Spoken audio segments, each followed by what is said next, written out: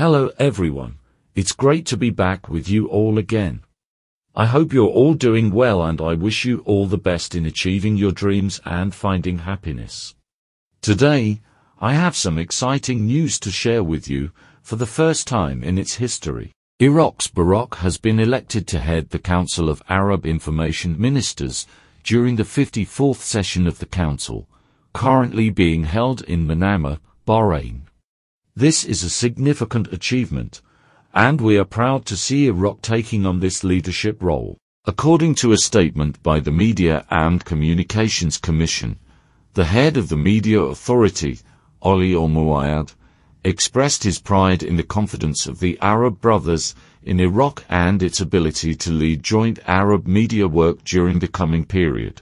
Al-Muayyad also explained that Iraq will work to strengthen and develop Arab media cooperation and confront the challenges facing the sector in a way that serves the interests of the Arab peoples and their just causes. In other news, the Arab information ministers participating in the current session welcomed Iraq's embrace of the work of the Ministerial Council in its next session, wishing Iraq success in its presidential mission. Meanwhile, the United Arab Emirates has imported more than 800,000 barrels of fuel oil from Iraq in the past 10 days.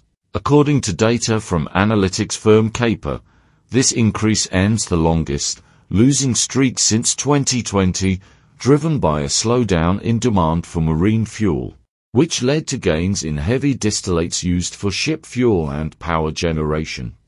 In addition, the Iraqi central bank's sales of the US dollar reached more than $269 million in the currency auction on Thursday, according to the bank's data. The majority of dollar sales were directed towards bolstering balances abroad in the form of transfers and credits, amounting to $249,500. Representing a 90% increase compared to cash sales.